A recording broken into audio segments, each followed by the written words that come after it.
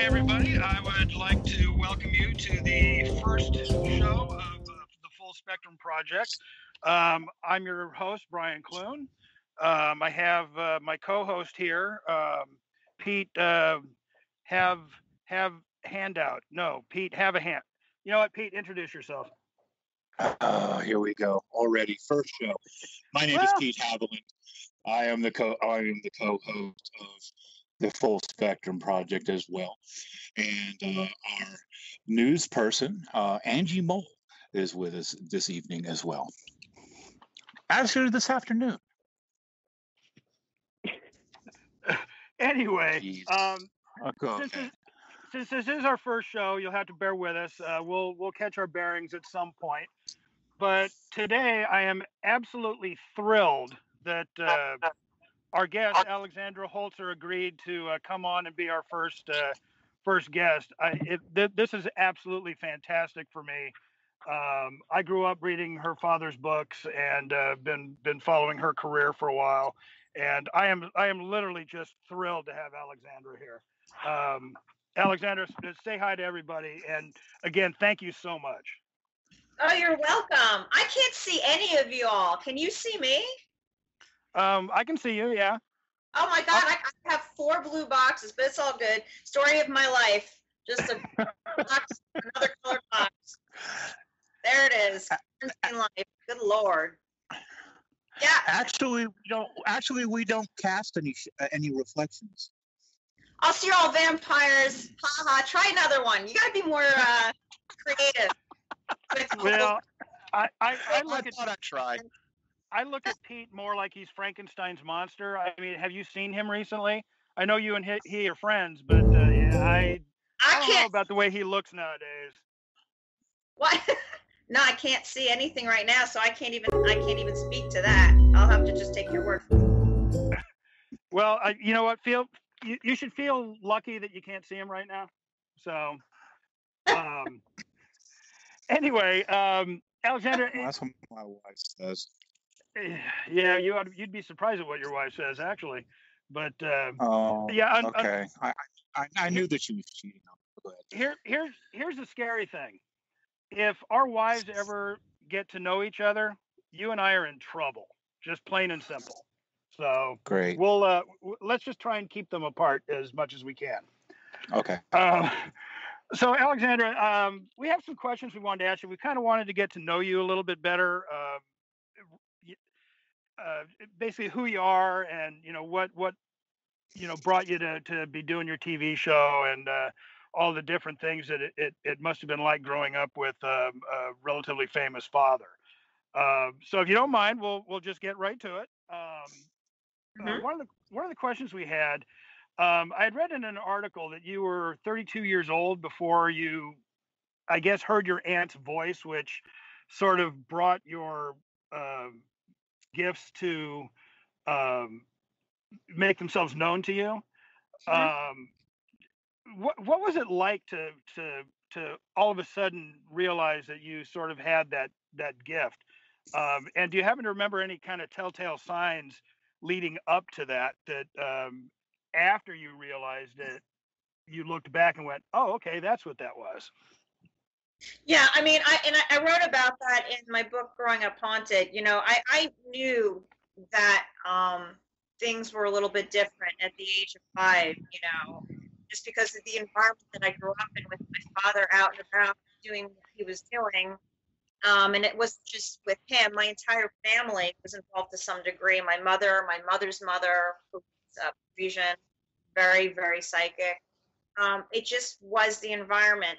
And, we have those, next generation connections. Some people have the ability and others have to awaken to it. And sometimes they just don't. And they come and go and that life is thing. And if they come back again, maybe they'll be awakened at that point, So it was a constant in my life growing up, but it wasn't until my had passed away, before she died, we went to go see her and hospice had shown up and I felt so guilty because I was busy at the time having babies. I just had my 3rd daughter 6 weeks when she was dying. And so I was very preoccupied. I kind of got away from everything. I went to art school in Manhattan. I went to FIT. I was always a writer and an artist. I did acting, but I never wanted to go into paranormal research because it just wasn't for me at that moment. You know what I'm saying? It wasn't like doesn't mean I can't do it and I wouldn't be good at it or, continue on the work. It just, for me, my 20s wasn't where I was at. And so her path an experience for me because out of it, she's kind of almost like in a coma-like state, in and out of it. She said a few words to me and she hadn't spoken. And when we had gotten there and we tried to let her hold the 6-week baby, and kind of say goodbye because she loved the children. She didn't have her and said to me with her eyes closed, "I'm changing." Now that haunted me on the car ride home back upstate family because I didn't understand. And as my true nature is an Aries, we believe in astrology and we're true to our signs depending on when we're born in that sign, because then we cusp on the next sign and so on and so forth. I really am that true Aryan nature of the leadership and wanting to know what everything is, regardless. It haunted me for years. Like, what was that? Right. And then one day I'm doing the mom thing, folding laundry, and that's when I spoke about that in the article. Was that I heard her come back to me and say, "I love you."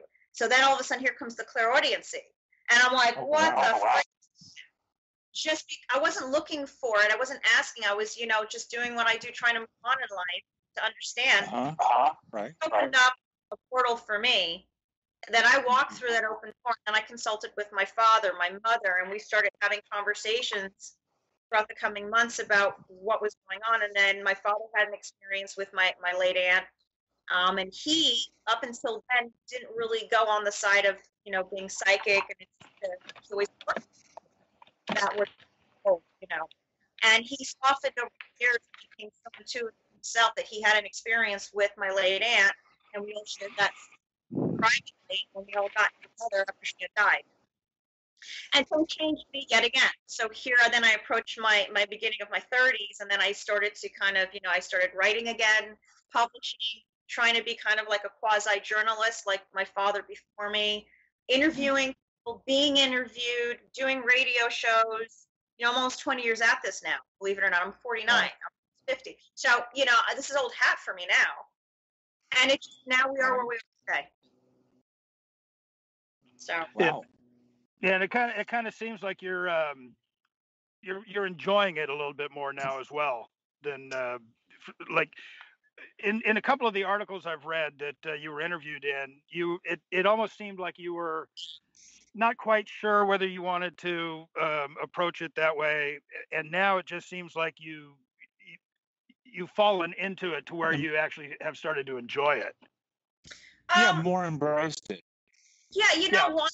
Because I think in life, and part of the paranormal, which is always, you're never going to find it in a show, maybe in a documentary when you allow people to explore more in conversations, developing that story of the reality behind the people, is in this field, we have to learn as we grow, which means as we mature and we age and we come across other colleagues, we have intelligent conversations, we go out and we do an investigation. Each and every time you're learning something new. There isn't anybody, and my own father never said he was an expert at anything. What people fail to understand is, including myself, somebody had published an article on me as, the leading female and also a parapsychologist. I said, I never said I was a but people take something, they want to put it out there, and then it's out there. It doesn't mean that, like with us, with users, people take from it what they want. People write up things. It doesn't mean that I'm telling you these things. The life of the paranormal, like my father always said, is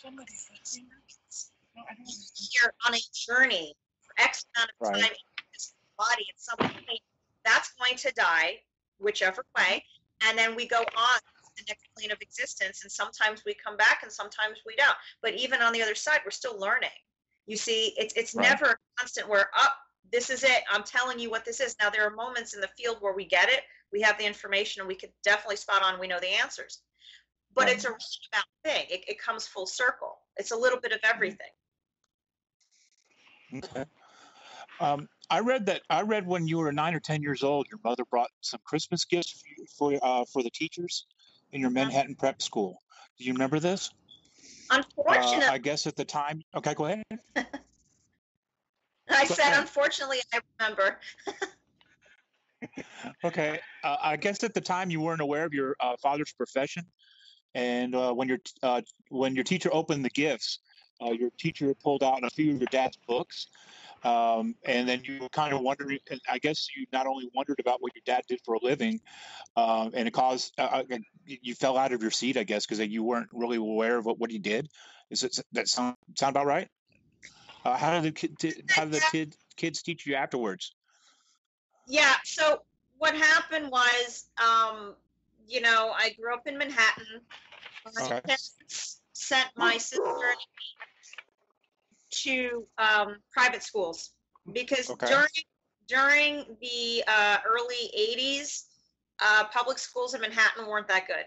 And depending on where you live, you either can attend to one if it's close enough or not. And we didn't live that close to a lot of them that they would want to send us to. So they tried to put us in the private school system. And as a result, the classrooms were very small. Everything was a lot more intimate. And I went to school with a lot of kids that had money. And believe it or not, we were slowly we weren't in that position. We survived and we did what we had to do, but I was in the mix of what wasn't really comfortable for me. And so when kids would buy ties for the social studies teacher, it's great for him, or cologne, my mother said, okay, darling, we're going to gift wrap some books for your teacher that you love, your social studies is my favorite. And we're going to wrap it up. So not only did she wrap up books that had UFOs in the title and ghosts and witches, mind you, but she put it in this metallic gold wrapping paper that I didn't realize, but when my teacher started opening it, the gold ended up on his fingers. And so he started turning gold, and then he opens up the paper, and then out comes these books. And I was mortified because we gave books away. That was what we did. But when you're in a private school, I mean, back then you have to understand it wasn't the culture. It was you buy nice lavish gifts and blah blah blah. And here's little Alex Holzer giving away her father's creepy books, and like he's a real guy. But I bet you don't think of them as creepy books now, though, do you?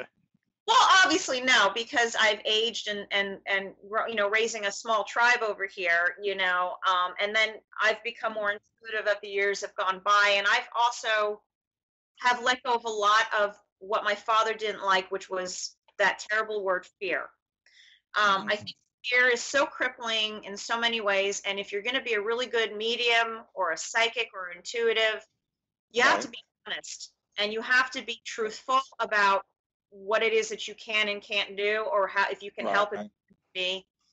And so I started to kind of be going to that direction of embracing my intuitive abilities, and I would start by doing readings for my family, and then they would get the word, because I just can I curse? Am I allowed to say a curse word? Sure. Yeah. Yeah. Let it fly. Okay. I ask because some I can't, sometimes I can, but I'm from New York, so I don't know what else to tell you. Yeah, this is internet. Fly. Go ahead. Yeah, this is internet. Let it fly. Yeah, let it fly. So I was at a point where, I said, fuck this shit. I'm going to just run with this. And then when I started to do what I did, other people from the family, colleagues, friends started to, do readings with me. And then I started to hone in my abilities and really start focusing on using ESP. And it would waver. So over the years, I'd kind of get into it and then I'd slow down. Now I'm at a point today with my husband, who's an empath as well and a very good writer, that we've just decided, and through my father keeps telling us, because we do communicate with him, is that the main things that he tells me from where he is out there, he's in a different plane of existence, to practice ESP and focus and pay attention. Right. Everything else will sort out, So what he's saying is to kind of go with what you feel is truth, and stick, regardless of the interference of what could come at you in life to pull you in the other direction, which would be negative. And that parlays into the field of physical research, or cyclical research, actually, of doing the work, and so that's where we are today. It's really gotten to a point of academia, obviously always with the sense of humor. Unlike my father, he was very dry, but that made him even funnier, in my opinion. So yeah. Pete, I hope you don't mind. I'm going to jump ahead here because no, go ahead. Kind of ties into something that Alexandra was saying. No, go ahead. I had read that when your dad first came home to let you know that he was going to be on his first television show, that you just weren't all that thrilled about it. That he kind of made you come down and watch it, and I guess the whole time you're kind of like, okay, yeah, fine, Dad's on TV. Right. Now, I'm an author myself, and I cannot get my kids to even think about sitting down and reading one of my books. They're basically ghost books, historical, paranormal, and I literally cannot get them to sit down and read them. My daughter won't even admit to her friends that I write or that I'm a paranormal investigator. I was wondering, how do your kids, are they kind of the same way with your books and your television appearances and things like that, where they're just kind of like, oh, Mom, come on, we know, but we don't want to tell our friends? No, because unfortunately in my situation, it's very different than a lot of people that have put out books. You see the problem is nowadays, and it's great that what you're doing, and a lot of people are, but anybody puts out a book, anybody gets on a TV show, anybody can get and be a guest expert on this and that. And if you've noticed, I haven't been on much of anything. Do you know what I mean? It's like, it's just a very unique situation where he was who he was and still is, combined with my mother and her side of the family with the Buxhoven lineage that had their own haunted stories from 20 years apart in age, to having us children, us growing up and having our own. So it's been ingrained in our kids here. It's very natural and normal. If anything, they want to see more of Mommy out there. They want to see more of my voice being heard as a role model, and as a strong, kind of like a female protagonist defending the throne, so to speak. My father didn't have sons; he had daughters. It is what it is. And so, where do you put that? And they're more about, yeah, come on, Mom, let's, it's like a cheerleading team over here. But that's not the way the world works, is it? So, you have to fight for your opinions to be heard. You have to be respectful when you do these conversations. But certain things are unique in itself, and they really can't be compared to anything else. And that's what makes them so unique. And that's why you don't see me going every conference, pre-COVID, whatever. But the point is, I think if I were to be out there all the time doing that, then it loses the nostalgic uniqueness of it, because then, oh yeah, we've seen her. Isn't it more appreciated to have a moment that would be hard to do on my end, or that I choose not to do it? So if I go and I do something, that when I'm appearing, it's not about money or it's not about attention. It's about, I'm going to choose to do it because it's important and special. Yeah. Does that make sense without coming? You know what I'm saying? Oh no. That makes perfect sense. Yeah, I know a lot of people do it, and it's great. But for me, it's got to be worth it. And this is what we talked about going older. Mm-hmm. I'm 49. I'm at a point now where enough's enough. It's like, let's get to it. Let's get this done. Let's do this. Let's create that. And not just sit here and exist and say things. Let's actually make them happen. But it has to make sense. And everybody has their own life path in this field that's a part of it. And writing books or articles or appearing in things, it's got to be that it has to be respectful. And for me, I feel like the field has changed so much over the years that I'm still trying to figure out where I'm going to fit in. You know what I mean? Like it's a little frustrating at times, but He's appreciative, and like with you guys wanting to talk to me, if you look back at 15 years I've been doing this publicly, I've always done the shows whether there's 5 people listening or 500. There's no pretentiousness there, and I'd like to see more of that out there in the field of people that have been more noted or have had the spotlight on them. Where are they? There's like, to me, the integrity is to do something because you want to do it to get it out there and be humble and appreciative of that platform, not because it's a photo op, not because it's going to advance your career. Does that make sense?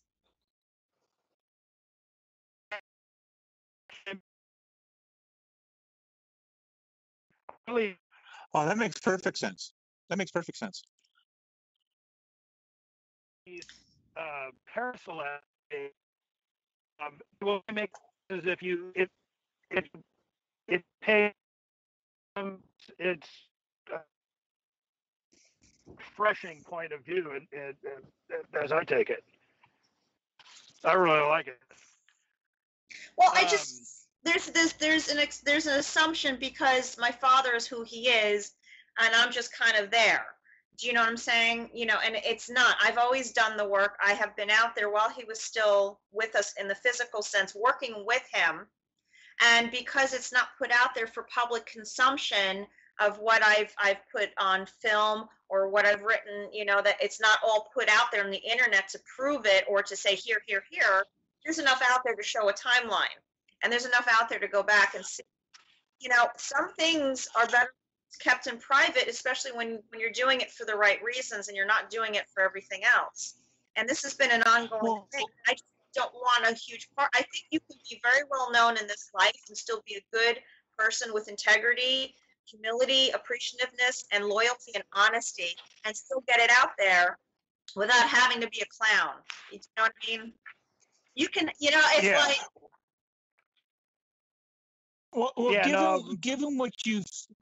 Given what you've said here, is this what made you look through your dad's case files and develop the Holzer files? That was something that I was already doing on my own for years, pitching. I've already created that off of my father's work to reopen up his work. Right. This was an opportunity through a company that had a relationship with a network. I was never considered to even be in that middle role. And to be honest with you, I'm very grateful that they have an interest in my father's work. And I hope to have a continuing relationship with the network because I've already written up other projects and I have a new partner, a business partner. And so hopefully this year we'll have something to announce. But that particular show, I have really no involvement with, and it's not really by choice. It's kind of like, well, this is for dad, but it really should be more about dad. And it's kind of hard to do that in vein of a reality show, especially when I'm not out there doing it. Does that make sense? Like, why wouldn't I be doing the investigation, reopening up his work? Because it's kind of was the whole point. So it's a great opportunity, and I appreciate it to the network to have taken that interest, but everything else to it, it's a great reminder who my father was, and as far as work, and still is, but that's as far as it goes, as far as my opinion. And I think people like things for different reasons, and you'll have people that won't like things, and you'll have people that are on the fence. Do you know what I mean? And there's something for everybody.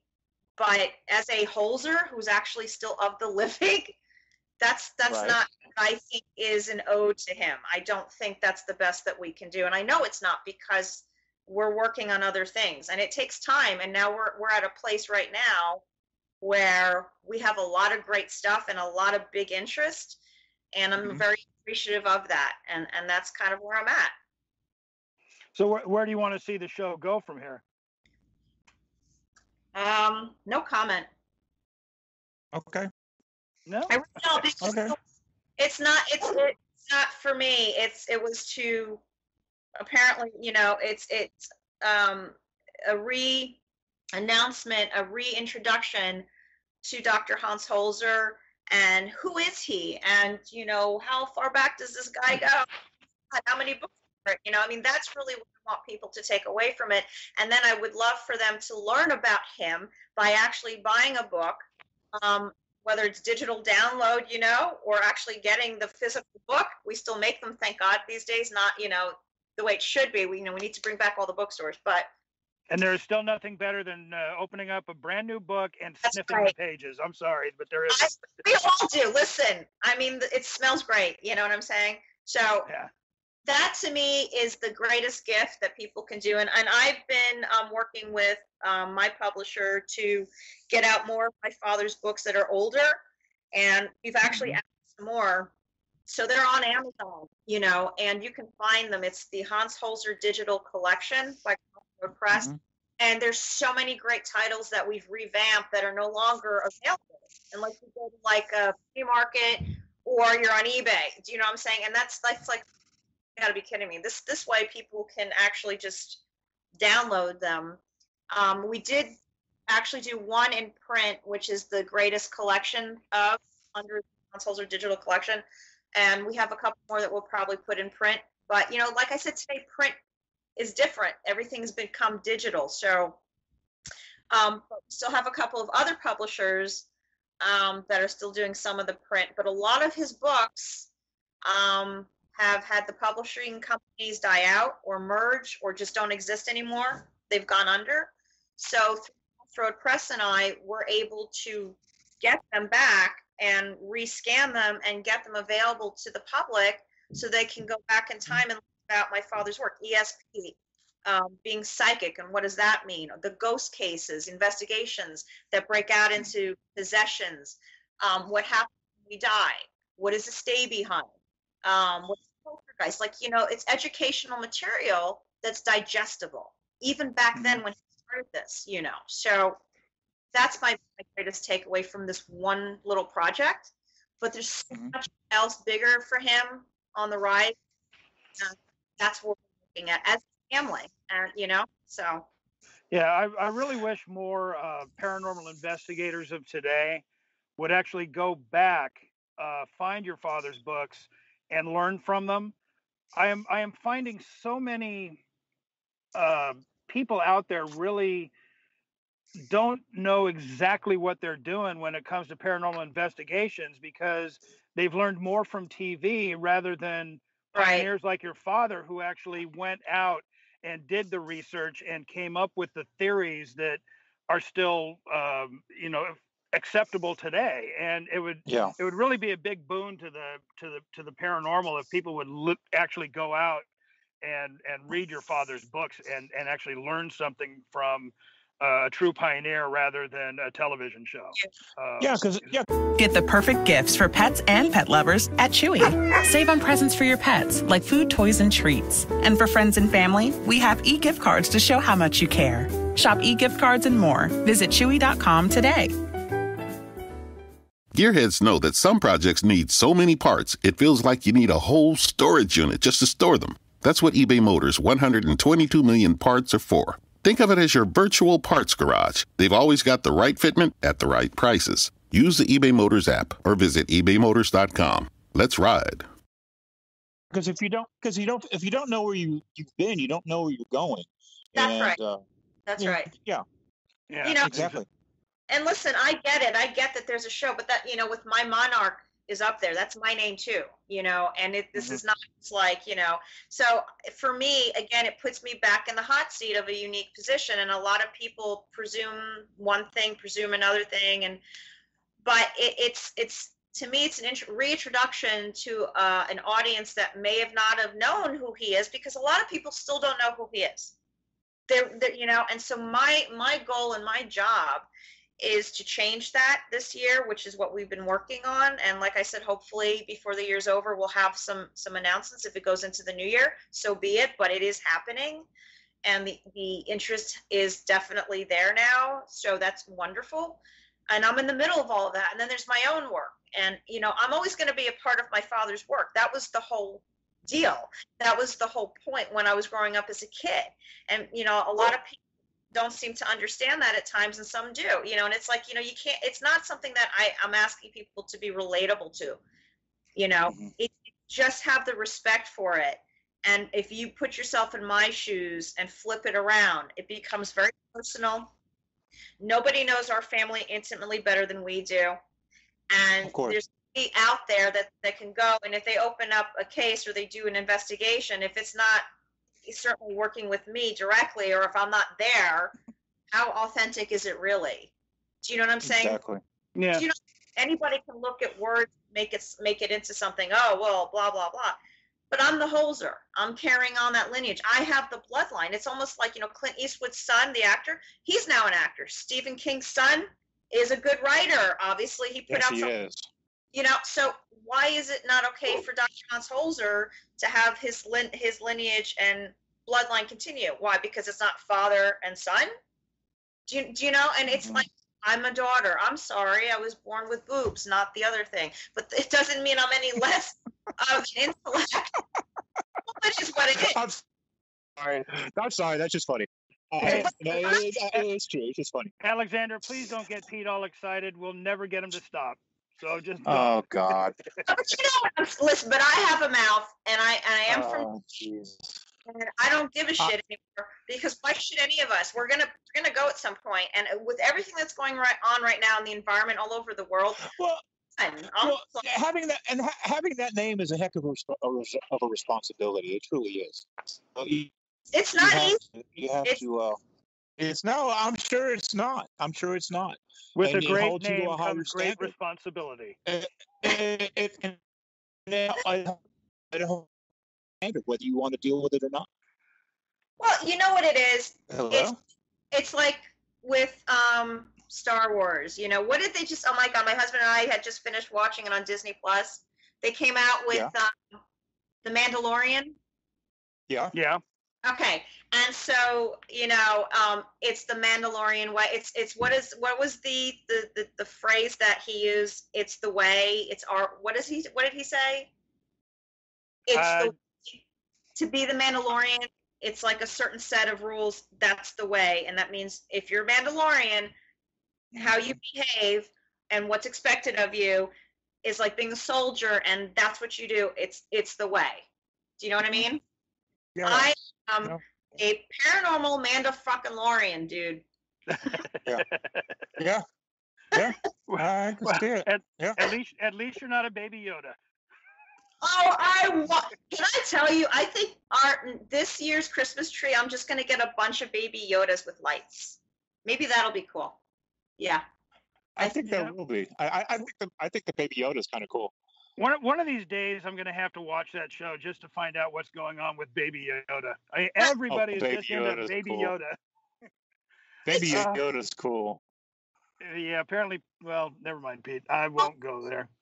But it's innocent. It's in its infancy stages, yet it's ancient, right? It's been around a long time, and it's got its lineage, and it's this high intelligence, and it has the Force, and so in a way, maybe we are like baby Yodas over here in the Holzer homestead. We have the Force, and we have this bloodline and lineage, and it's like, and it also goes into my mother. My mother's side is the Buxhovedens, which is we are blue bloods. So we have Royal Russian ancestry, where my grandfather was the Count of Russia, and his family married into Catherine the Great's family. So I have not just Dr. Hans Holzer, but I have Countess Catherine Buxhoveden, my mother. Wow. So I'm like a major Yoda here, dude. I'm telling you. I was gonna say that's a heck of a lineage. It's out there. So, but so there's a lot of stuff. So I use the Force. Okay. I'm trying to compass the Force. I wish I just had a little saucer to like move around in. That would make sense. Hey, let me ask you this: when you found out that you had ability and you started growing up, and you started kind of accepting what was going on with you, did your dad ever ask you about anything about any of his cases, or did you offer any advice or give anything about any of the cases at all, even when you were growing up? Oh God, yeah. Well, I started the conversations about cemeteries. I really had a hard time understanding what the deal was with the cemeteries, and that's when he explained to me, I was probably about maybe 8 years old, 9 years old. And he said, Alex, there's nothing going on. Sometimes they're there, they linger on, but it is a waste of real estate property. I said, aha, okay, Daddy. So that began that kind of movement towards putting dead bodies in the ground. Wasn't for the bodies of the people that no longer are in the body. It's for the people of the living to pay respects to the body, because we are not okay. Once they leave their body, they become okay, we hope, depending on when they died. And so that was the beginning conversations. And then when I was a teenager, Father and I had conversations about mediumship, because he would have a lot of psychics come over the house. He was training them, essentially. So they were in and out of his office and coming out, and I would peek around the corner wall watching. And, so I said, Daddy, what's going on? And he would explain to me, it's like, I'm working with the psychics to see if they're full of shit or not. So, I said, oh, that makes sense. So I wanted to know, well, what does that mean? So it kind of went on from there. And so we were always having conversations, when I had when I hit my 20s, and things were starting to change, he says, Alex, you have the ability. You're going to be a great psychic. It's in you. I know these things. I said, oh, because now you're the psychic, right? He goes, stop being a smart ass. I said, well, can't help it. It is. You come into this world, you and Mom, and smart ass is what it is. So, but he always believed, he always knew. And then when I started writing and publishing, I did that, and I took the name Holzer, even though I've been married. I put the name on Holzer because he didn't have a son, and I wanted the lineage to continue. Even back then, I knew in my early 20s, I knew. And so when I started publishing, it was going to be Alexandra Holzer, and that's how it began. So it's always been a constant back and forth with my family ever since I was a little kid. It's always been that way. He's got to be thrilled that you're carrying on the name, definitely. He is pushing us over here. He doesn't like some things that have been out there, and that's going to change because we're working on other things for him, which I know is the direction of what he would have wanted in life. It's the goal of his in a couple of areas of work, and I want to make that happen for him, and continue that for him, as well as where I land in all of that it depends on who needs me and what I can offer, because I just see things in a different way, and I can see ahead, and I try to help people. And I've been told I'm very calming, I'm very easy to talk to. I make people feel very comfortable when they're uncomfortable in situations I might not even be comfortable. I just have an ability to just laugh it off because I'm very genuine. You see, I'm not fake. I don't make up shit. I don't try to have a hidden agenda. And I think genuinely that comes off, and there's going to be people that hate you for that and resent you, and there's going to be people that welcome that. So I don't know. I have to kind of pick and choose my battles. Do you know what I'm saying? Yeah, no, exactly. Right. Yeah, Have you been in contact with him at all since he's passed? Yeah, constantly. Yeah. It's nonstop, because when things start happening, then I start having these dreams again with him, and they're so vivid. It's like a scene out of a movie, and I know where I'm placed in the scene because it's reminiscence of how I grew up. It might be one of the dreams I had. We were in the living room of our apartment where we grew up, and everything else around me is blackened and it's dark, and he and I are sitting across from each other. Okay. And he's sitting there, and there's no conversation, meaning through the mouth. It's all through thought, through our minds, which is ESP. So we're talking to each other as you and I are now in real time, but it's through the mind. Does that make sense? Yeah, that makes sense. And so he tells me things, and then I sit there, and then I come back at him, and then, he tells it back to me again, and those are the conversations we have. Other times he put me in what looked like a hotel room, and it was overlooking an ocean, so I guess California, because I was going to head back out there, I guess, at some point, which I eventually did. I just didn't think I was going to. and he's dressed up in his fedora hat and raincoat. And I remember standing in this hotel room looking out at the beautiful ocean. I know it's hot. I know I'm not. And I'm looking at him like, Daddy, why are you wearing that? And he just looked at me and laughed. And then he fades away. So there's a lot of that going on over the years. And then we have on our, in our bedroom, my husband built a wraparound bookcase, and we have all his books on there, plus the books he collected. I mean, he collected everything on UFOs, everything on parapsychology. We have these old 1700s and change parapsychology little books that are falling apart. I mean, this stuff is phenomenal what we have. I mean, real research, really like very intelligent scholars and so forth that came way before.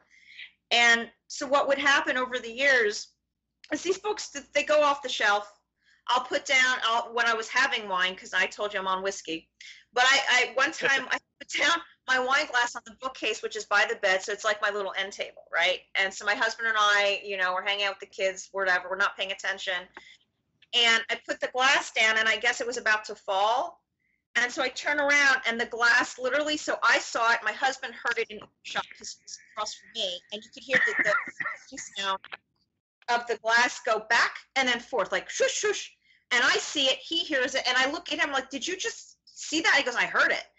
And it was like my father took the glass and moved it because I was about to fall on the lean over the bed and hit the shelf, which would have knocked the glass over. And I knew right away it was him because I would have gotten hurt. So there's a lot of that going on, and our house is not haunted. He is just in and out with other family members. We've narrowed it down to 8 people in our home. Some are from my husband's family, which, by the way, met my family on the other side. His grandfather and my father knew each other on the other side, and then we connected in life. And there's a whole story there. It's actually a beautiful story, soulmate kind of thing for those who are interested in that stuff. But I mean, it was like they were like matchmaker in heaven, literally. Okay. So we're all connected, and it really brings you to the point of that's what life is. We're all connected. Even the people we can't stand or we hate, we're all connected, whether you like it or not. And so between the dreams and then things happen, and then we have communication in our room set up, and it's constant at times, and other times it gets very quiet. So we've created a chart over the years, and we mark the times of when we hear this particular sound. There's different pitches and tones to the sound on this item that we have. And, you know, sometimes when we're talking in a very important conversation, the sound comes out. So, you know, it's communication, but it's a lot of it is the ESP work and trying to kind of hear what they're saying. And like when you do Ouija, people sit down and they start a Ouija session and they think, oh, now that the planchet's moving and you've got enough energy and it's really spelling out words, and oh my God, the information is already there in your head, in the person across from you, how many people you have at the table, whatever. We already have data coming through our mind, and it's coming out through the board. It's not like it's a hidden message that you're waiting for spirit to give you. There's nothing private or sacred in your mind. If people Gearheads know that some projects need so many parts, it feels like you need a whole storage unit just to store them. That's what eBay Motors' 122 million parts are for. Think of it as your virtual parts garage. They've always got the right fitment at the right prices. Use the eBay Motors app or visit ebaymotors.com. Let's ride. I strongly believe when you're a psychic or you're in the world of mediumship and you delve into ESP work and all of that, there is nothing. They are always around us. And if you're meant to have information, or if you're meant to receive information, whether you do your Ouija or a reading, or you do a walkthrough on a case and you're starting to pick up stuff, whether you are the investigator who's supposed to be skeptic, or whether you're supposed to just not be the intuitive in that situation, it's there already for you. And either you're going to get it or you're not. That goes into how open and aware you are. So over the years, my father has helped us open up from where he is since he's passed, and communicating with him is like we see it, we know it, we know what the words are, we hear the sentences, and we stick with it. So yeah, it's funny how you said that he's helping you open up. When I first started doing paranormal investigations, I was the most skeptical person on the planet. Yeah. I was doing it mainly because I was having fun. I was with my son at the beginning, and I wanted to spend time with him. But I really didn't believe that ghosts were that prevalent or that spirits were that prevalent. And after my first event, after the first thing happened to me, I started to realize that now over time, I started to become more open to it. And as I became more open to it, I started to realize that everything was there. I just wasn't seeing it. Mm-hmm. And maybe that's what you mean as far as opening it up, because now I'm starting to realize that there are things that I just wasn't paying attention to. And that's life, isn't it? If you don't pay attention when you cross the street, the odds of you getting hit by a car might go up, won't it? Or if you're driving on the highway and you're not paying attention to the guy that can blindside you with our blind spots at times, maybe it's too sunny out. It's everything we do correlates to some form or fashion in the world of the paranormal, because it's actually quite normal. There is nothing abnormal about the paranormal. And that's, I guess, true. my roles to keep advocating that. It's not that big of a deal. It's just sometimes there are really bad negative energies that may not also be of this world, and we're delving into other things, and that's a whole different area. But it's in terms of spirituality, psychic, and ESP, and mediumship, and researching into those that have died and have moved on, come back, communicated, or are stuck, which is what a ghost is, unlike a spirit, hence the term free spirit. It's natural. It's nature. Yeah. That kind of leads me to think one of the things that your father always said was that a scientific investigation can only take you so far, that the equipment can only take you so far, and that you have to have, if you don't have your own psychic ability, you should have somebody with ability along with you to fully, I guess, get everything that's going on. Do you feel the same way? Yes, I do, because what he was trying to advocate was, of course, transmediumship was a very big deal for him, but it wasn't like, I know some people have quoted him saying, you'll need the good transmedium. Ha ha. Okay, yeah, he said that, but he's also said in the same breath, you just need a good person that has a ability to communicate with the other side, an ability to either hear, clairaudient, an ability, so on and so forth, in that area as a tool. So in other words, what he was saying was, you need somebody who can use their body and mind to focus, shut everything down in their day-to-day life, and focus in on the case at hand to really deliver information. And they have to allow their own energy and sacrifice that to have whoever needs to talk. So it's almost like we become that voice box for the dead. We become that tool, like your recorder. And that's really what he said. Science is only going to take you so far, because he was a parapsychologist. That means we don't believe in ghosts. And my father said, I'm going to modernize this damn field, and I'm going to say, let's rethink this. What if we brought in all types of different mediums and psychics and people that have these different abilities to add to the data to get information on this case, to either solve it, explain it, or walk away from it with a better understanding of what happens when we die. And that's to also confirm it. So this way you can see that the scientific also is showing that the psi ability is legitimate. That's right. And it's Holzer method was created, and it was birthed from my father taking a step out of the academia world as a parapsychologist to then say, well, I'm going to work with psychics and mediums, and I'm going to start training them and testing them, because, he said 50% of it's bullshit. Yeah. The other half is real.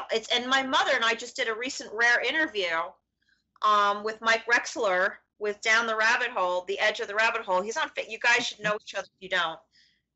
Okay. He's fantastic, and he's been around a long time too, and he's just phenomenal. And she said on our interview, she explained, and even in her, and she's 80, She was there with my father. She's met a lot of the kooky people and the normal people and everything in between. She goes, very rarely has she come across a really good person that knows stuff, like really accurate. And there's a lot of people who have abilities, and they're sometimes on and sometimes off, but to have somebody so precise on a case that's so important, she says it's few and far, because we're so caught up in so much. It takes a lot of focus and strength to develop it to become this really all-seeing seer, if you will. It's not easy, and there's a lot of talent, no doubt, you know. Well, I know one of the things that is hard nowadays, it seems like everybody is claiming to be a psychic. You and I have an acquaintance who had at first told us that they didn't have any psychic ability whatsoever, and now they're claiming to be a lifelong psychic medium.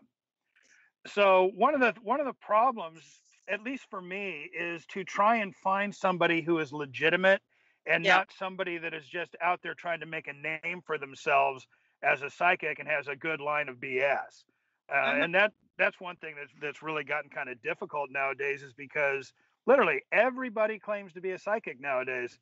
Or a demonologist. Or a demonologist, yeah. The 18 and 19-year-old demonologists, I was kind of just have to laugh at. It's like, yeah, you don't even have life experience outside of high school. Trust me, you're not a demonologist. Well, you know what it is? That's like watching those scripted TV shows where everything is witches and demons, and you get excited thinking, oh, let's tune into this. This might be a really good series to get into. And they're all like 15 years old, leading cast. I'm like, are you effing kidding me?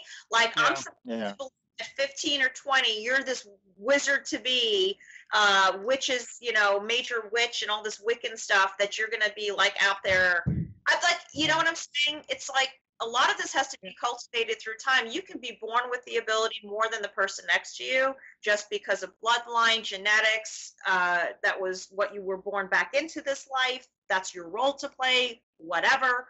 But the bottom line is, you need to grow in age. So if you're 20 to 40, there's a big difference of if you're a psychic at 20 versus 40 versus 50, 60, and so on. It's not to say you don't know stuff and that you're not able to help, but it again, it's so convoluted, because like I said, anybody can publish a book, anybody can get on TV now. People are casted for things. I'm like, I scratch my head on in unscripted and scripted. I see all this content out there, and we sit there like there's nothing to watch. Not really. We're watching foreign stuff at this point. Alexandra, you and I both know drama sells soap, you know? Whatever. I don't care. I put my foot down as a weekend warrior in that sense, and I say bullshit. You can still get out there and be successful and help others and spread the message so that you can live a good life and still be entertaining enough and have a following. Bullshit. Yes, you can. Yeah, exactly. I know. Yeah, I wanted to touch on one more thing before you have to go, because I know you have a limited time. Yes. But can you tell us a little bit more about your work with rescue animals? Yeah, well, it's slowed down over the years, but we know a lot of people that still pick them up, and we actually inherited, they're now 4 years old, 2 kittens, brother and sister. And we just lost another dog, so we're probably going to rescue another dog to replace that one. We were kind of like, okay, we're downsizing, guys. We had 5 fur babies, now we're down to 4. We advocate for them because the ones that are old, the ones that people don't want, because the thing of it is, everybody wants the kitten and the puppy. And we don't advocate that, and we don't advocate buying animals. There's so many beautiful animals. If you go into a lot of these shelters, there are purebreds there, believe it or not. You know, you don't know what you're going to find. And if you just connect, I mean, it breaks your heart, but if you just connect to the shelters and what's needed, you know, and even if you can't rescue or adopt, try to foster an animal and let them have an opportunity to not be in a friggin' cage. You know, there's so much people could do. You know, $10 goes a long way. Of course, nowadays everything's so expensive, but if you shop for certain pet food online, you can get it in bulk. You know, Walmart and Amazon's pretty decent and stuff. donate to these shelters because they're not making money. But don't buy your animals, you know, and don't always go for the cute, cuddly new ones. You know, the older ones, and I'm not talking old, like 5, you know? Yeah. Give them a home and take good care of them. And, you know, it's just, to me, we've always advocated that we're probably going to go and save another dog, even though we've got 4 now, and plus we've got the 5 kids at home. Our other son's in the military. Honestly, we need to downsize, but we're probably not, you know, they are souls, and they're so intelligent, and they're so empathetic. They are so smart. And if you know, so yeah, I have I have 2 rescues here at the house. I got a Great Dane and God bless you. Oh yeah, City. Yeah. We have City. Huh? I'm constantly seeing Pete put up things from the some of the Texas shelters to try and get people to go and look at rescue dogs, possibly adopt them. Yep. My wife and I, we jokingly say we have a cat house. We rescue feral cats, and at one point we were bringing them over, getting them fixed, and then re-releasing them. Yep. And now we have more cats than we really know what to do with. We have 2 rescue dogs, and and I don't know how you did this. We've got 5 feral cats, and there's 3 that I haven't seen in about 2 months. I'm going to have a heart attack. There's 2 black ones and this beautiful regal gray one. I swear, I'm just going to have a heart attack. So I've only seen the other 2, and the kids and I. So what will happen is my husband and I are upstairs, and then our oldest daughter, she texts us a picture. Look, the orange tabby's back with the multi-color tabby, and she'll take pictures in the front because we feed the cats with the water and the food. We have now 2 bowls. Started out as 1, because then the possum comes out at night, and then the blue jays come out in the morning. So everybody's like eating the food. I said, oh my God. And my husband's like, they all need to eat, babe. They all need to eat. So I said, okay. But the feral cats, we've tried, they'll sit in our driveway, and they'll sit there, and now they'll look at us. And one time, one of our other daughters actually got close enough with food to feed it, but they won't come to the door. Can't even try to get them. So I worry. And they actually survived the winter here in New York, and now it's 80 degrees. So, but it makes me really nervous, you know? Yeah. Jeez. Yeah, well, I know, I was telling Pete earlier, he didn't know it, but we actually had 2 squirrels that adopted us as their pets and actually lived in our house. And they made it perfectly clear that we were their pets, not the other way around. Which, it was really an interesting situation. God bless you. I love it. Yeah. Well, we definitely have a soft spot for animals. I guess all 3 of us do. So.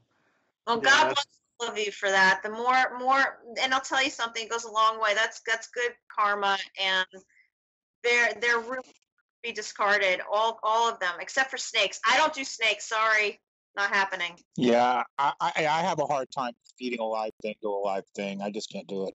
No way. Yeah, well, I find it hard nowadays to eat. The guys at work were actually making fun of me because I was trying to save a bee. And they're like, dude, just step on it. I'm like, no. I'm over there picking it up and putting it on a flower. And a bumblebee, right? Yeah. It was a honeybee. Right. Those are great. The yellow. It takes a lot of ingredients to fix or build a car, like cooking, but without the frozen dinner easy way out. eBay Motors has 122 million parts. It's always the right fitment, so you can follow any recipe to a T. Whether it's a vintage Italian coupe that's classic like Grandma's meatballs or a German luxury car that's as complicated as Oma's rouladen, to cook up something great in the garage, use the eBay Motors app or visit ebaymotors.com. Let's ride.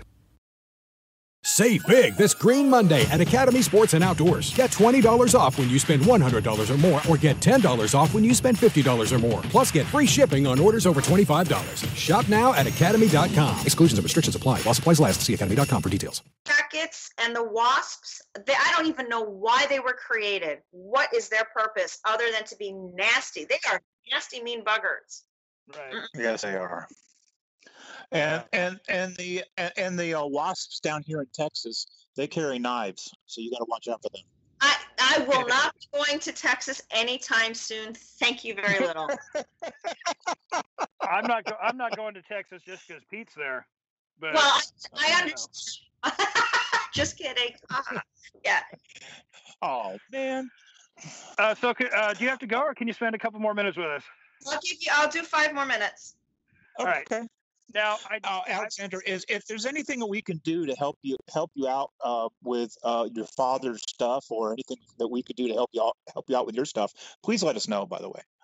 Yeah, definitely. Thank you, guys. I appreciate that. I just, we all have each other on social media, so anything that comes up, and when I get the go ahead to post, I'm going to.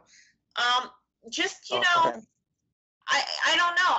I just, for people to go find the books, I think, and read them and hear any interviews I've done over the years. There's a bazillion of them out there.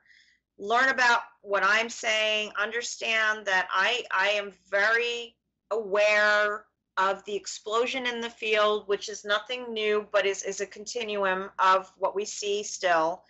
I apologize in advance if I'm offensive to anybody or if I come off a certain way, but I am in a very bizarre, unique position, and it comes out of trying to be honest and genuine, because I'm not looking to impress anybody. Do you know what I mean? I don't need attention. I don't need all that, but it would be nice from time to time to have that respect. And I think I've worked for that, and this is pre-existing when my father was still around. I've always been in the arts. I went to college for it. I've created my own little designer companies. I'm raising children. I've gone through hardships up and down. Now we're fast forwarding. We've had health issues in the family, very serious, trying to keep this going, and then finding my way in all of this. I would like to be, a voice for people in the field and for the work, and to continue it. I answer questions. I don't, I hear stories of people that are in the field, and maybe they're more noted than I am. They're more popular or whatever. And they don't answer anybody half the time. They say they will, but they don't. They don't want to do this. They don't want to do it because they're like above it. And there's more of that of what I see. Even though they in your face put on a smile and act like they're the most kindest person in the world, they're really not. The rest of us are out there that are actually really answering the questions, answering the emails, taking the time. I do interviews. Right. I end up giving the journalists psychic readings if it comes through, and I end up, if it makes sense, I just go for it. And I tell them right off the bat, I'm just going to tell you what I feel and see. If I'm wrong, I'm wrong. It's not like they're paying me or anything. I just felt to do it because I appreciate them taking an interest in me. I mean, do you know what I'm saying? So it's like, I don't know.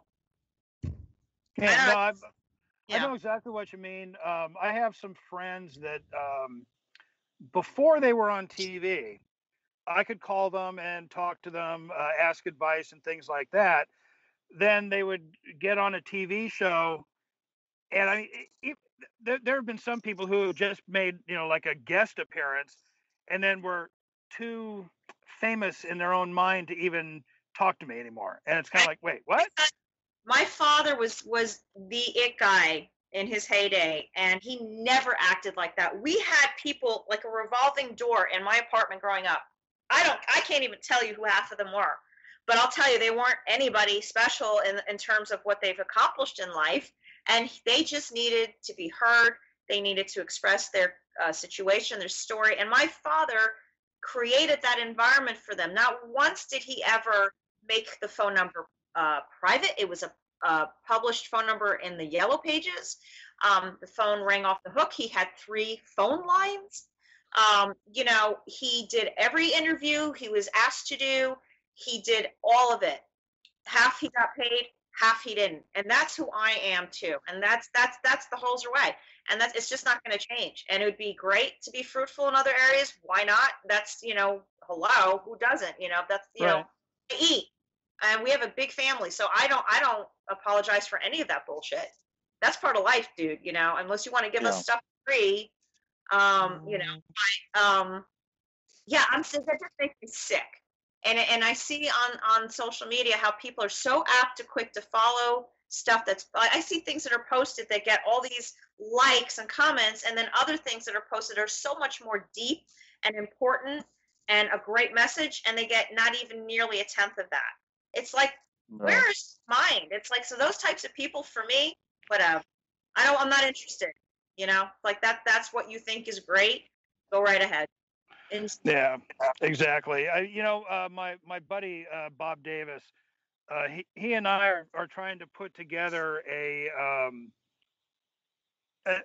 an instructional lecture, as it were, yeah, that is to help people understand different ways of investigating and researching and things like that. And mhm, because it comes across as an educational tool, right.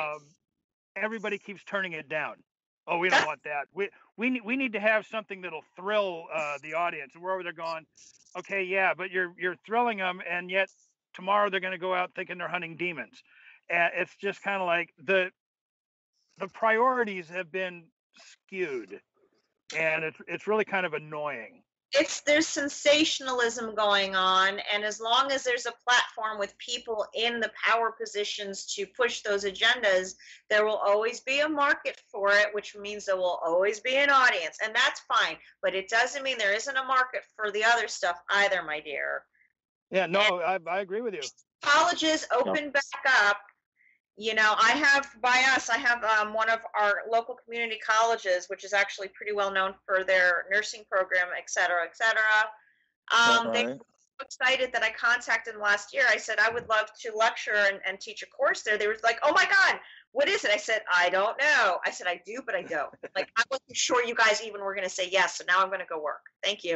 And I created this huge outline, but then everything shut down. So I was getting ready for the spring to actually work locally by us to do these ghost tours. My father used to do these ghost hunt tours, believe it or not. And so there's a place by us that's actually very haunted and laced with a lot of great history, including housing an old little dinosaur. So I had done a Hunt with Holzer event there, and it was very successful. And they said, could you take over and create our tour group again, because we lost the person that did it. And then of course COVID hit. And so now everything's closed, but it's the same thing with the colleges. These types of lectures and information, as long as you're a storyteller and can present it, and people are really interested, it'll still be entertaining, because you have to interact with your students. You know, you got to allow them to ask you questions and see what's on their mind, so you got a sense of where they're coming from too.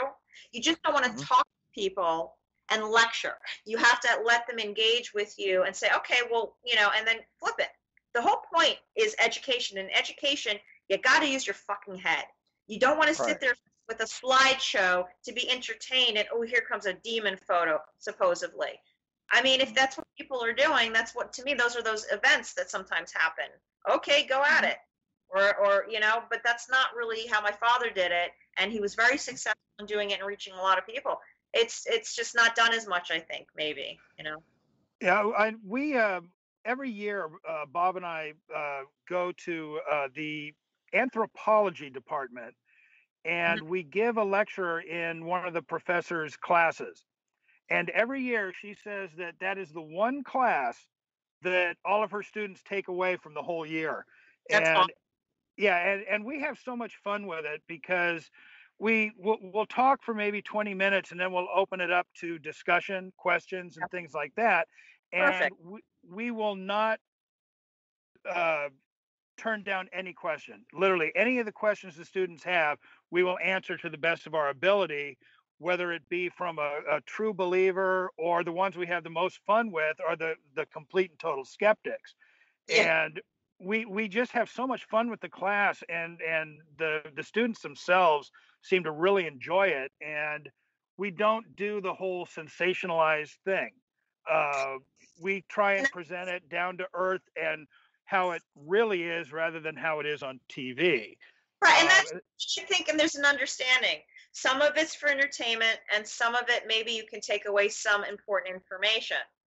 But, you know, for me, it's like, at least when you watch the other show with my father's work in it, some of it is obviously him, because it's his reels and his audio. But the rest of it's based on the way it's done, and it's not has anything to do with me. But the authentic part of it that you get to witness and experience is real. So if you go back 50 plus years and put yourself in that time and place of where he was, if you have the books to follow along, you yourself can put yourself into that case by reading the actual chapter on it, and you'll get more out of that than anything else. Because like I said, it's there's no slideshow or picture show that's going to, half of it you have to do the work. And so what you guys are doing is great, because that's the whole point. I mean, I remember the first time I did my first lecture, there was one guy that was falling asleep in the front, and I was actually really being funny. Like, I'm not saying it like I was, just because I was like nervous, and I just winged. And I just looked at him, and I'm like, so we finished up my sentence, and I looked at him and said, "Am I keeping you awake? Is there an issue? Did you need me to do a little dance for you?" Like, and the guy woke up, like, "Oh, I'm so sorry." I said, "Yeah, should be. Now you're not getting a free book, you douche." Like, not to be asleep in my class the first time that I'm doing this lecture, that wouldn't have happened that way. But now you lost the book. Something for you. Yeah. You didn't huck an eraser at him? I didn't have any. If I did, say something. If I ever go on the lecture circuit and I go speak somewhere, if I do an event, I will be armed. You better believe it. Trust me. I was going to say, I hope so. You know what you should have done is you should have thrown that free book at him and woke him up with it. I wasn't on my feet then. That was a long time ago. I was just excited to be there. You know how it goes. I was like, "Oh, yay!" But I was just, gotta be kidding me. But whatever. You have to find your way, and you can't pay attention to what's out there. What's always going to be out there? Who gives a shit? Focus on what you're doing, and it doesn't mean that things can't be revamped, edited, changed. If you've got a good thing going and the students are into it, then there's not much for you to really do. You just keep having the ability to offer it. And that's part of the whole point. And I think that's a beautiful thing. Yeah, it's really a plus when you enjoy it.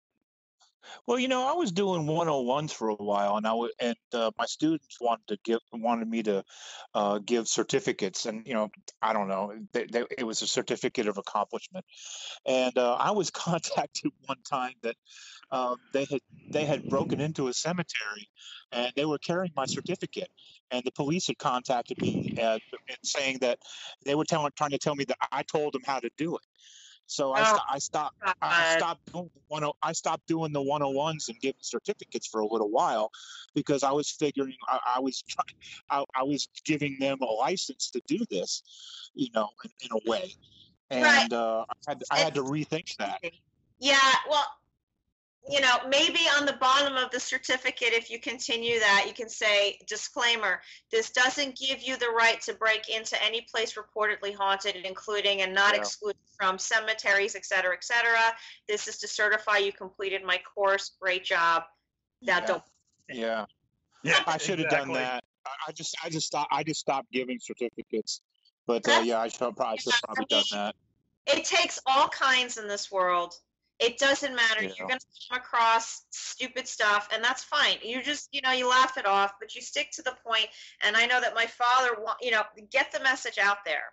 We're all worker bees here too.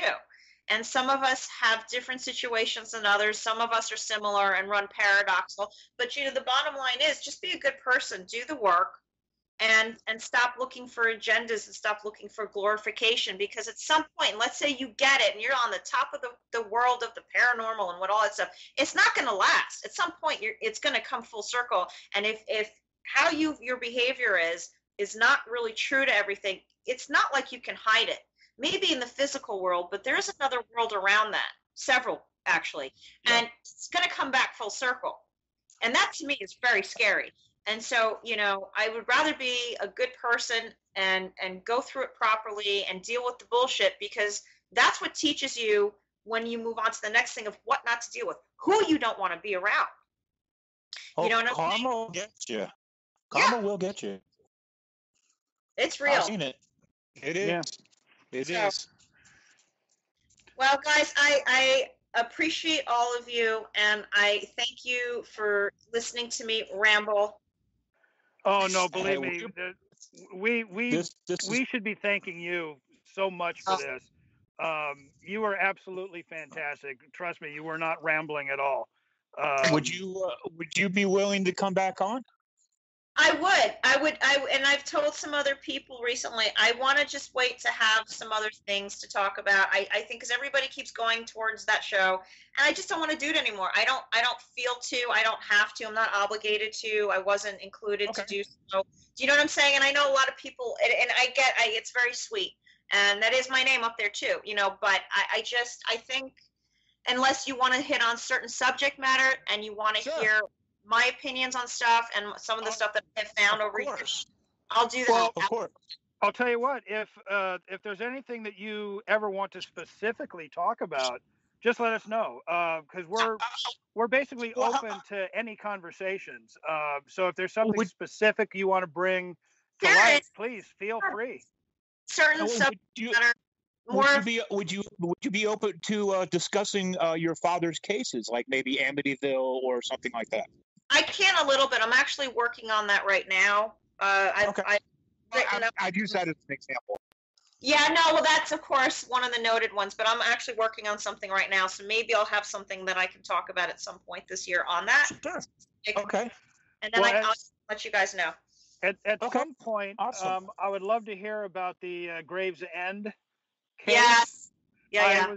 I was right in the middle of reading that. I was just about to get to the part where your father came in and my son threw the book out. And I'm like, no! Yeah. Blaine Mercanda. Well, the medium that worked on that case, she's actually a psychic. She did a lot of CSI kind of work, and at one point worked with the FBI up here in New York. Lives a few towns from me. She's still around. You guys want to look her up. Her name is Marissa Anderson. Okay. She was the psychic that worked on the case with my father, and I believe, before I let you guys go, years and years ago when Sci-Fi was the channel that they kind of were, I had gotten an email from a colleague of mine in the field and said, hey, they just did this case out in about this demonic whatever possession case, blah. I said, oh yeah, Gravesend. I said, well, I think they just used the case with your father and a psychic, but didn't give your father any credit. And I said, what? And then my sister goes and emails me the next day, like, did Daddy just have something on air? And I said, I'm looking into it. Give me a minute. So I looked it up, and apparently they had done a story on that case. I guess Elaine had worked with the network, but it's not my book. My father contributed to the book, did work on the case for her, was a very friendly to her. But I think issues with when they were on location, and Marissa tends to get a little bit, she's in the zone, her job is to be that good psychic, and I think there was issues with the owners or something, which is not unusual when you're working on a case and you bring in your own people that are a good team of experts and really are good at what they do. Sometimes homeowners get weird, so there was kind of stuff going on, I think. And anyways, they took the case, I guess, through her, and they depicted a man in a hat and a raincoat. Gee, who could that be? Alongside a woman who was the psychic. Who could that be? So I remember being reintroduced to that case. This is probably over 10 years ago, honestly. And I was angry, and I had to explain to my sister. She's like, well, what is that? I said, because my father had just passed, I think, that year after. And I said, it's on Sci-Fi. I said, I said, they can do that, apparently, because they didn't mention him. It wasn't his word verbatim. It was her story about her home. And they took the case work of that was my father and a psychic, and they put it in there as a reenactment. Yeah. Well, it was like I was talking to Johnny Zaffis, and he was laughing at the movie Haunting in Connecticut. He was like, yeah, he goes, I think that was supposed to be me, but I don't remember ever being a terminal cancer patient. Yeah. So, yeah, it's amazing what kind of poetic license they can take. Anyway, listen, Alexandra, we have kept you way too long, but I just wanted to say thank you so much for coming on for our first show. It really means a lot to us. Thank you so much. I appreciate that, my dears, and I will talk to you all soon, and I'll see you guys online anyway, so we're all there. We're all connected. Yep, definitely. Anyway, thank you so much. And you have a great rest of your evening, and enjoy your whiskey. I finished it, but thank you. Okay. Then I'll try and have one for us. I will. Thank you, guys. Okay. Thank you. All right. Bye. Bye-bye. That was a great interview. It was. She is such a sweetheart. Yes, she is. And I'll tell you what. Are you ready? Angie? Are you ready? Who, me? Yes. Are you ready for some strange and weird news? She's not answering. I am ready for some strange and weird news. Angie? I got it for you. Do you? You're really quiet. You do. I know. She didn't kibitz no at one all. knows. It was like, wow. I kept waiting for her to pop Well, in. you know, I It's can't like, get a where'd word she in go? edgewise with y'all. I know. Pete, stop it. Jeez. Okay. I'll try. What kind of weird, strange news do you have for us, ma'am? Okay, well, here's some stuff to think about then. Okay. In March, a paranormal tourism study was published in Cornell Hospitality, and it noted a couple of interesting but not very surprising facts about companies that don't use paranormal marketing as a business model. So one of those is businesses with tighter profit margins tend to have a higher rate of paranormal promotion. Another one is that they tend to engage and retain customers more than businesses that don't, I hate to use the term exploit, but that don't tout that type of characteristic of their business. They are provided with lots of program and retail marketing opportunities. Think, exit through the gift shop kind of stuff. And what do they have in the gift shop? I don't know. I'll keep quiet. Go ahead. Go on. Merch. And then the marketing, the experiential marketing really brings to life the characteristics of a place and testimonials through like the social media and word of mouth. Those are really powerful. And all you have to do is, think about your favorite Zoomer, Instagrammer, and there you go.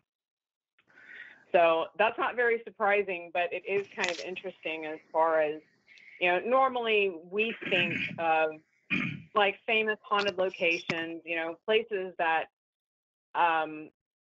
maybe became famous because of the things that went on there, not someone trying to make their bed and breakfast fit into a paranormal type box. But I just thought it was kind of interesting nonetheless. So is that what you mean by paranormal marketing? Marketing the place that has spirits, that has hauntings? Yes, sir. So yes, sir. So I guess hey, don't tell her not to say sir. I like that. I mean, she can call me sir all she wants. Oh, here we go. I'm Southern. I don't know what to say. Don't call Pete that though. He doesn't deserve it. Go on. Okay, sorry. Yeah, so there are companies who use the paranormal aspect as part of their business model, and there are companies who sort of kind of almost try to force it. And the first bullet point that they had listed in the study about the businesses that have the tighter profit margins tend to lean towards the paranormal sort of, I guess, label. And I mean, they did mention some people in the study, but I did not notate who they were because there was no point to actually talk about the businesses themselves. But it stands to reason that if you're not sure you're going to be able to pay your mortgage or your employees, that you need to come up with some aggressive marketing. And it seems like maybe sometimes they stretch the truth on things. Well, I'm trying to figure out when you say forced paranormal marketing, are you trying to say that they might be trying to say that there is a spirit there and there actually isn't? Or I'm trying to figure out how you force. Yeah, you could say that. Oh, okay. So I gotcha. So a hotel that is so seedy that nobody wants to go there, they're going to start marketing that, okay, well, we have a bunch of spirits, so let's market it to the paranormal people in the hopes that they come and believe that we actually do have spirits. Or they dress up a wino in the corner with a sheet over him and watch him stumble around. Yeah. Well, yeah. How do you stay there? Yeah. Pete, you do know that now what I'm doing, I am now picturing Pete with the sheet over his head, walking around with his hands out going, ooh. You know, this is something that I am never going to be able to get out of my head. Thanks, Pete. Appreciate it. You're welcome. You're welcome. You're welcome. Yeah, definitely don't blame me for that. Yeah. Oh, trust me, I blame Pete for everything. Yeah, you know, have you all heard of the Cecil Hotel? It's now the Stay on Main in downtown Los Angeles. Yeah, that's where Lamb was found, right? Yeah, that's where Elise Lamb was found. Yeah. I've been down there a couple times, and I have talked to some of the people that work there, and there is not one single person that works there who has ever said anything about it being haunted. Literally nobody. No matter how many times I've gone down there, I talk to them. They're like, "No, we don't know what you're talking about. We've never heard anything. We've never seen anything." Don't they have to? Haven't they signed paperwork stating that they can't talk about it? Not that I know of. I thought I read something about that. Well, I know Disney has. You sign a non-disclosure at Disneyland, but I haven't heard that at the Cecil Hotel. And as a matter of fact, it seems like with the amount of people talking about the ghosts there, that they would actually want the talk because it would bring more people in. Kind of what Andrew's talking about as far as the paranormal advertising. Well, Zach Baggins has been trying to get into there for the longest time, and they won't let him in. Well, honestly, so, yeah, yeah, that really kind of surprises me. It would most likely cause a lot of people to go down and want to stay there. So I don't know. Maybe they do. Next time I go down there, I'll ask. But yeah, I just when you said forced paranormal advertisement, the first thought that came through my head was the Cecil Hotel, because I just keep hearing all of these things about how haunted it is, but then nobody there will say anything about it. And I don't know about you guys, but I've been to a lot of different places, and I have. If there are ghosts somewhere, you will usually find at least one person, confidentiality agreement or not, that will talk about it, and nobody there ever has. A $20 bill will make them talk about anything. Okay, send me some money. Whether it's true or not. Whether it's true or not. What? Hey, a $50 bill, they'll make up stuff.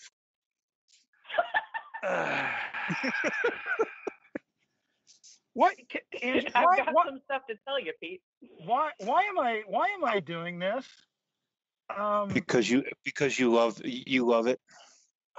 No, Pete. You know my voice is going again. Yeah, it's too late to call in sick. All right. I'm gonna have to call. It takes a lot of ingredients to fix or build a car, like cooking, but without the frozen dinner easy way out. eBay Motors has 122 million parts. It's always the right fitment, so you can follow any recipe to a T. Whether it's a vintage Italian coupe that's classic like Grandma's meatballs or a German luxury car that's as complicated as Oma's rouladen, to cook up something great in the garage, use the eBay Motors app or visit ebaymotors.com. Let's ride.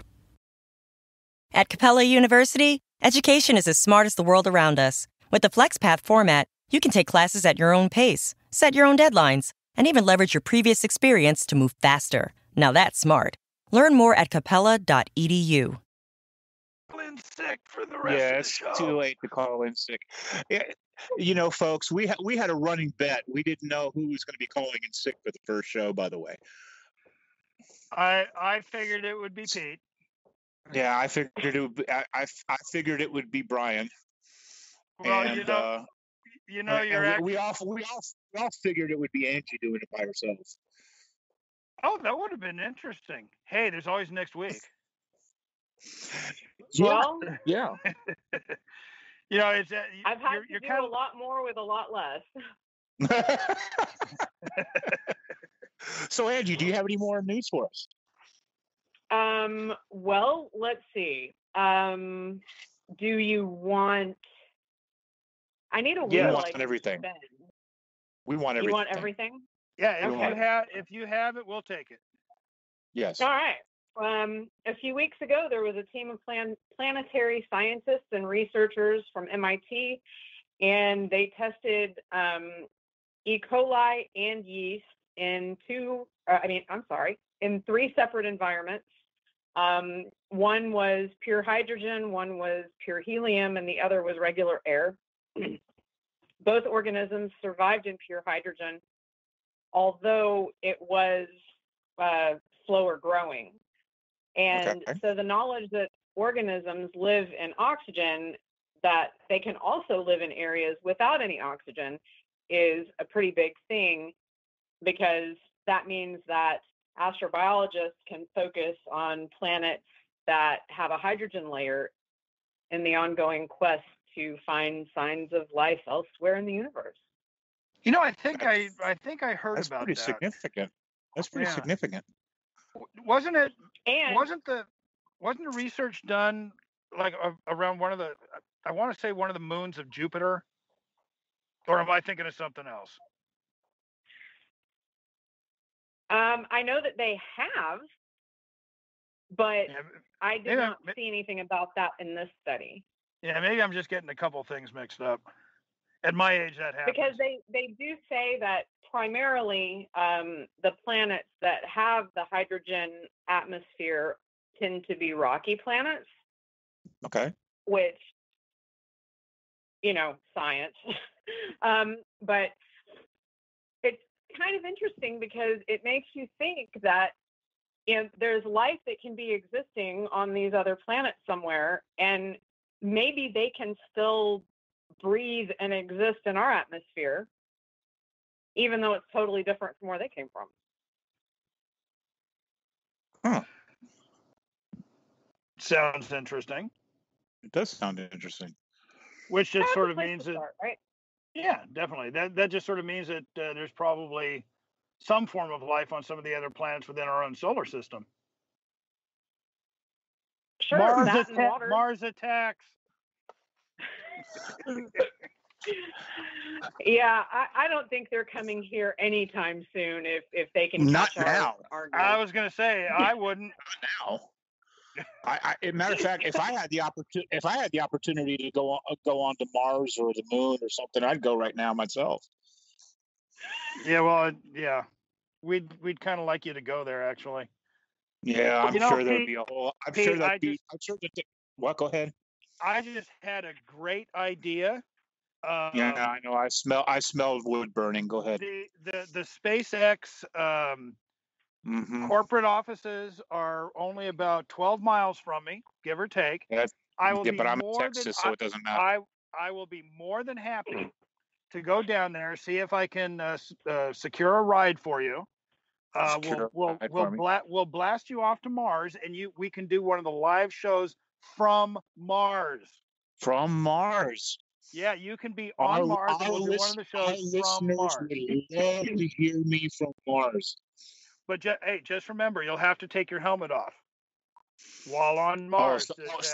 So they can get a clearer voice, right? Exactly, so we can hear you better. Yeah. So what do you think? Yeah. No. See, it's okay, Pete. I gotcha. I know exactly how to install a helmet kit. You're good. Okay. All right. As long as you your come with radio me. kit's fine. Angie? No. You're fired. No. Well, As dang, long am as I I going to can get my bring last my- paycheck? You didn't Exactly. You're not going to get your first paycheck. Hey, kidding me? Heard that before. So, got more or? Yeah, I've got more. All right, well, let's have it. Full. Okay. Scary. Let's see where to go next. All right, so let's say you're tired of taking pics of your handheld FLIR unit. I mean, that's a huge problem, right? Because it's big and bulky and heavy, and then you have to try to take a picture of what it's showing with your phone, and it's a mess, right? Right. The problem has been solved. I know it's a very, very prolific issue. Okay. That people struggle with it constantly, I'm sure. But recently, FLIR came out with a new camera, and it's called the C5 Compact Thermal Cam. It's the size of your average point-and-shoot camera. It has true thermal imaging through the multispectral dynamic imager, and it's a 5-megapixel. It's water and dust protected as well, and it is drop protected up to 2 meters. It gives users integrated tools for, I'm sorry? I'm going to get divorced over this camera, aren't I? The only way you're going to be able to afford it. Mm-hmm. How you present this or don't present it to, that's entirely up to you. I'm not getting in the middle of that. Okay. But just to get you in even more trouble, there are integrated tools for easy image sharing, and there's cloud storage via Wi-Fi connection. And what I have found is that the MSRP is $699 from FLIR. I am going to get divorced over this camera. I'm actually there are a lot worse things you could get divorced over, so don't worry about it. Hey, Pete, you think that's bad? I'm going to have to sell my wife just to be able to afford it. Problem solved. Matter of fact, my wife is telling me right now, you want that camera more than me? Yeah, well, I'm now afraid to go back into the house, so I will be moving in with you. Mm-hmm. Yeah. Well, a couple of weeks ago in Uvalde, that's in Texas, not too far from San Antonio, a swarm of millions of Mexican free-tailed bats from the Frio Bat Cave showed up on weather radar. There were so many of them. Exactly. I saw this and was like, oh, I have to tell people about this because it's so cool. A San Antonio meteorologist, whose last name I cannot pronounce, I'm not even going to try, but his first name is Chris. He sounds lovely. He said that they're often easily recognized as a ring on radar. As a what? A ring? A ring formation. A ring? Okay. I am not a meteorologist. I've never seen. Wow. However, this time they appeared on screen to be, they thought it was a storm core. And eventually there were enough thunderstorm gusts and they were dispersed, and the bat formation became more identifiable as that. You mean it was a bat-nado? Bat-nado. Oh, yes. what? A bat-nado? Yes. Yes. And, I mean, there are huge colonies of bats in Texas, and there are, probably 5 I can name off the top of my head that I've gone to multiple times. And if you have ever seen one of the larger bat colonies exit, the one in specific I'm thinking of is down in South Texas. It is like a tornado of them emerging from the cave.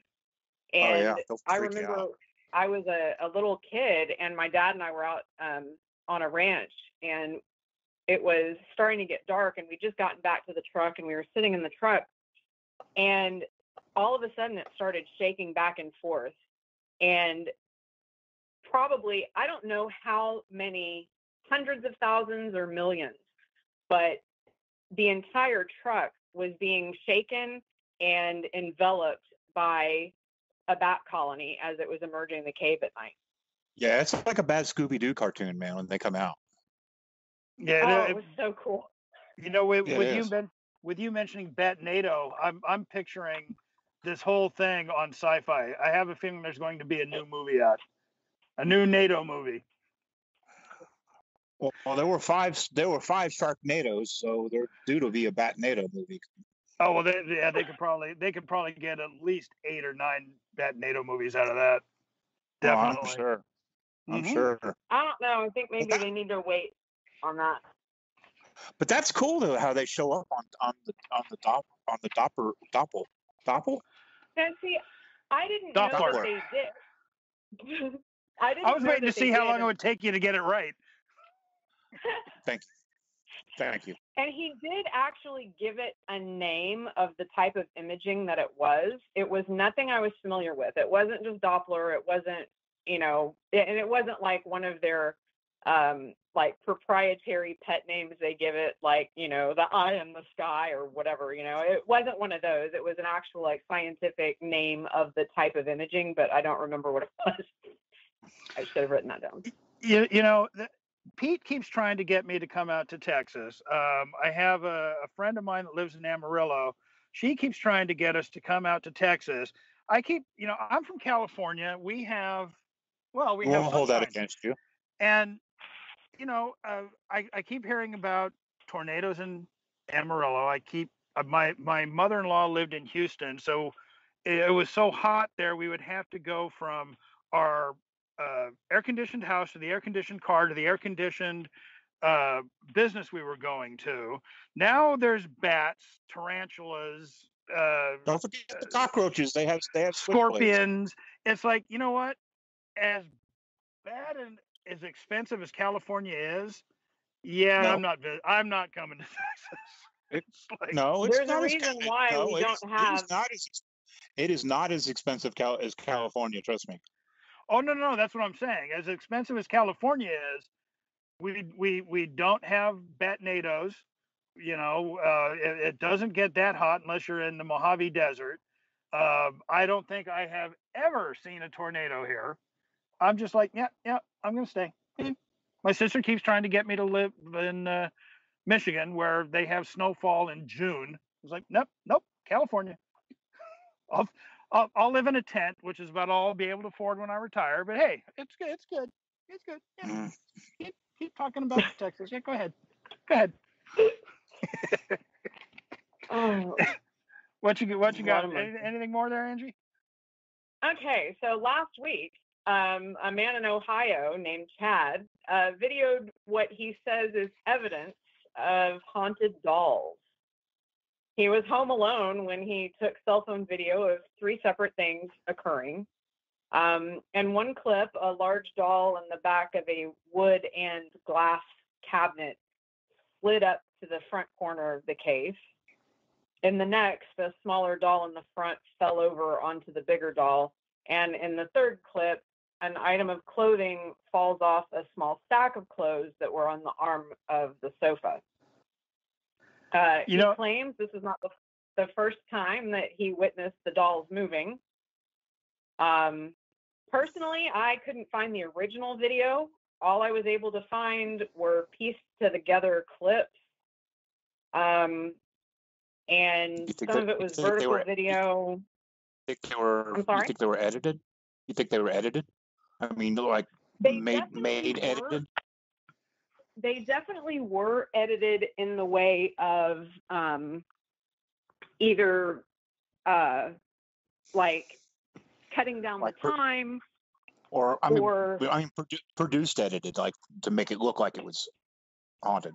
Well, what I will say, and I hate calling people, not being truthful. I hate saying that I don't think they're being completely honest about what's going on. But what I am going to say is, in my opinion, excuse me, the motion of the dolls, depending on, how the case is put together, and if the door in the front opens like a regular cabinet or whatever, I couldn't tell. Right. But if there was some kind of seam on that edge, that vertical edge, then it very easily could be outside manipulation to make that happen. For sure. Okay. It's interesting that you bring this up, because Pete and I were actually talking about dolls on the radio show we were on yesterday. And you know about Wyatt, and how he's kind of been moving around once in a while. Okay. First of all, let's back up for a second.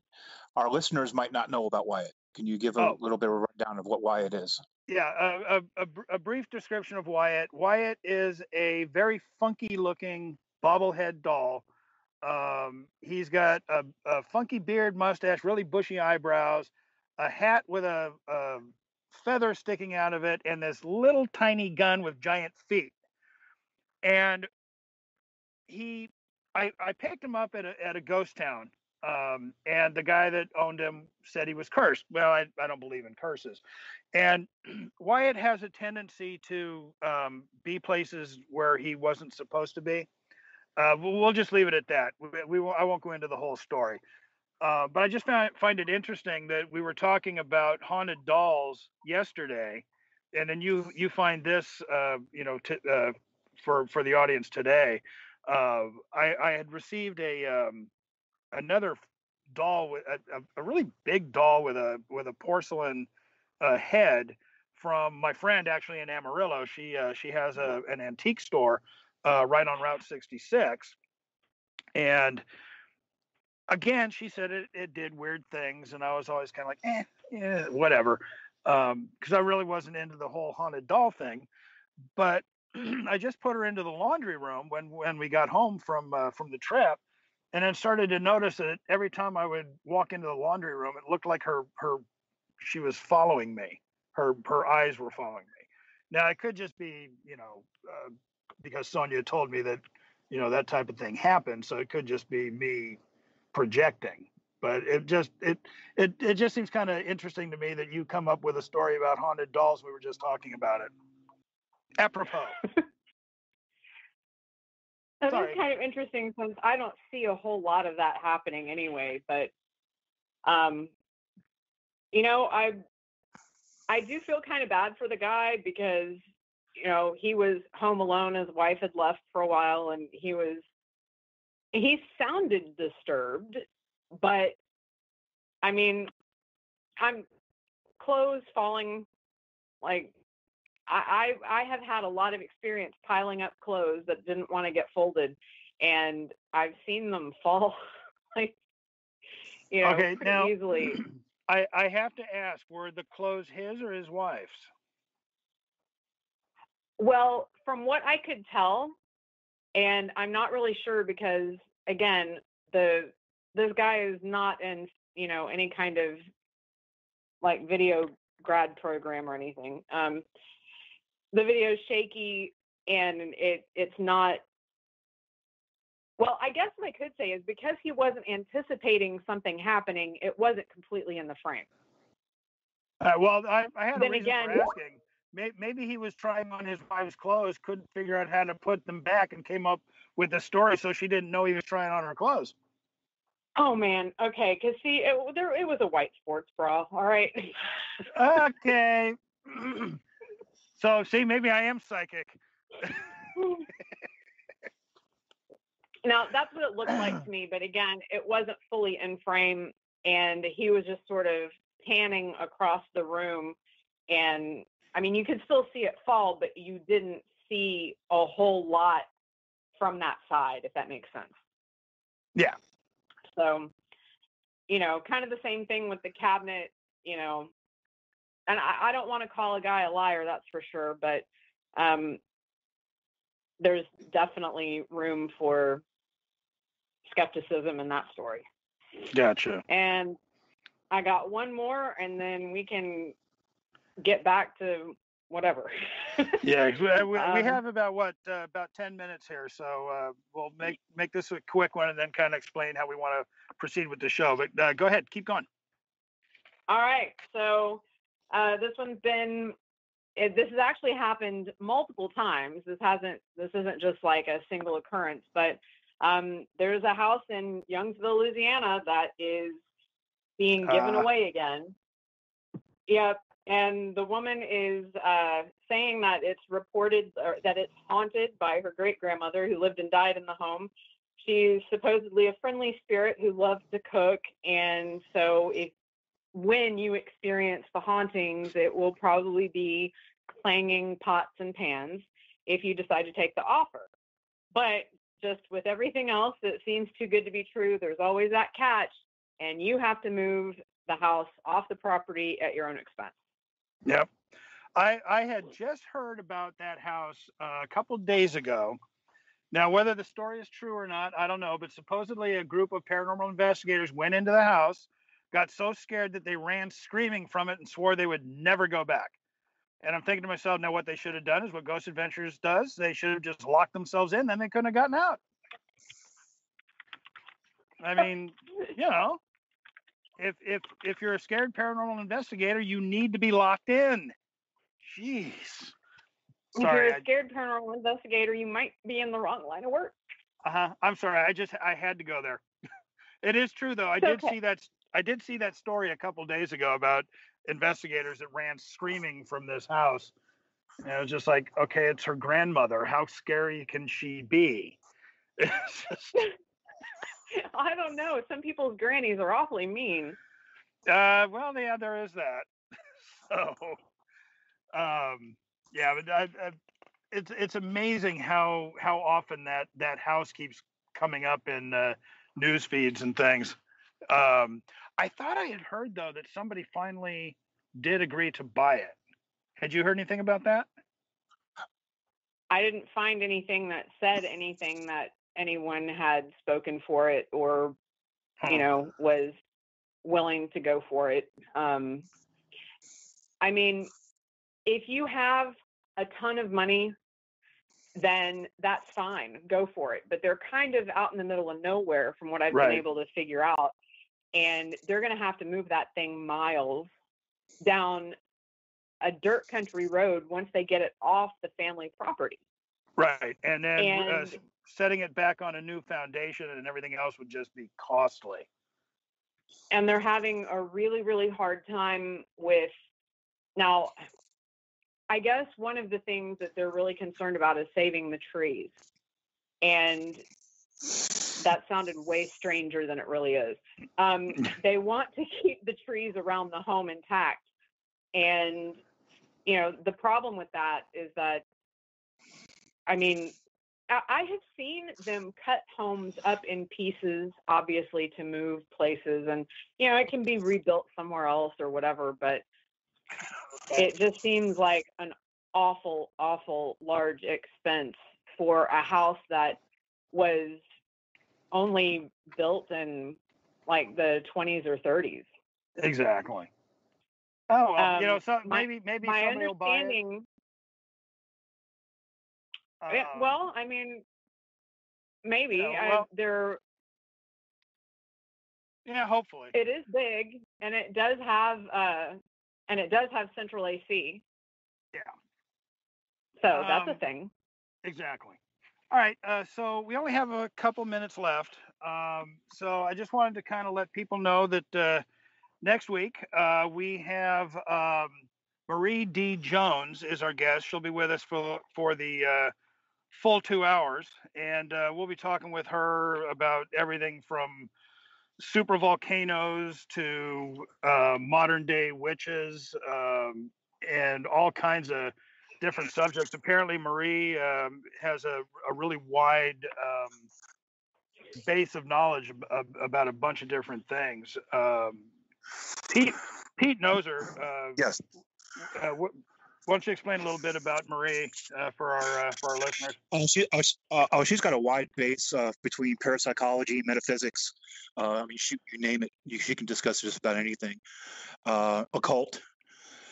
She's written about, about 10, 12 books. I think her current book right now is based off of ghost stories that were sent in by listeners. Not listeners. By investigators, and it's really good. Yeah, I mean, read it yet. Yeah, she's got books on voodoo, earth magic, literally all kinds of different things. Yeah. Now, just to kind of finish up here, for those listening, the reason we have called the show the Full Spectrum Project is because we're not going to deal with just one subject. We are not going to deal just with ghosts or demons or anything like that. We're literally going to run the full spectrum of anything weird, strange, unusual, magical, you name it, we'll touch base with it. I think some of the things that we're going to talk about naturally is cryptozoologic creatures. We're going to talk UFOs, but then we're going to kind of throw it out, things such as strange weather phenomenon, strange relationships between humans, animals, ESP. Let's back up for a second. I am not talking about the relationship you have with your dog. No. Old hag syndrome. That's one that I find fascinating. I would love to do a show on that at some point. Spontaneous human combustion. Exactly. Modern day vampires. Now, that's one that I would love to really get going. That would be a good one for people to call in. We also have somebody that we're going to be bringing on in the weeks ahead. The Axeman of New Orleans. We have a professor that wrote a book on it. That's going to discuss the case. Yeah, that's going to be an interesting one. For anybody that doesn't know about the Axeman of New Orleans, it was somebody who went on a killing spree with an axe, but stopped when he said that if everybody played jazz music one night, he wouldn't kill anybody.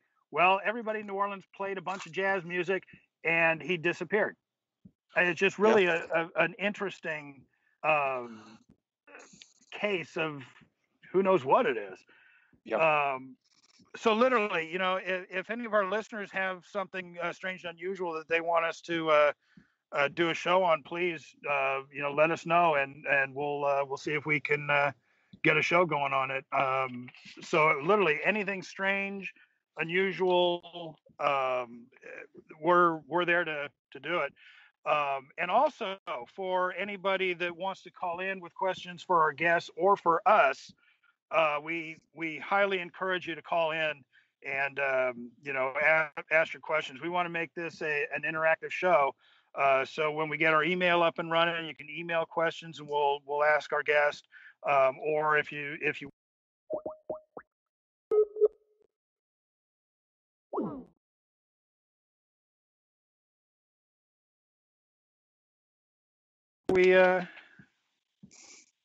Well, you can get a hold of us through our Facebook page, which is Full Spectrum Project, and you can leave us questions in the comment section there. You can post anything there for us to see,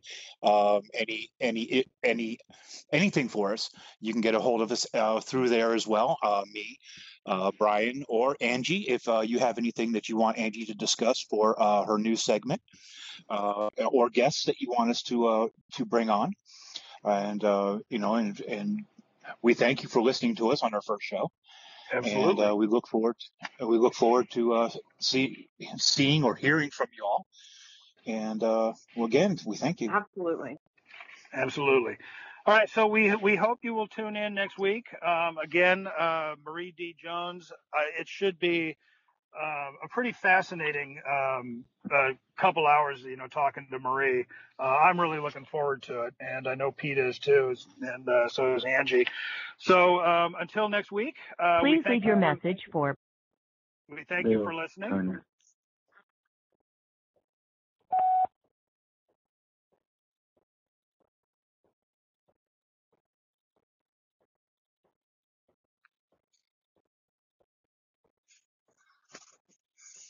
Pete, are you there? International Leadership of Texas wants to wish the communities we serve a safe, healthy, and happy holiday season. IL Texas prepares students for exceptional leadership roles in the international community. Visit iltexas.org for more about our schools. It used to be hard to find the exact auto parts you needed, and that meant spending a lot of time at swap meets. It's a different game now when you can order exactly what you need from eBay Motors. They have 122 million parts, so you can always find the right fitment. Spend less time searching and more time building with the eBay Motors app or visit ebaymotors.com. Let's ride.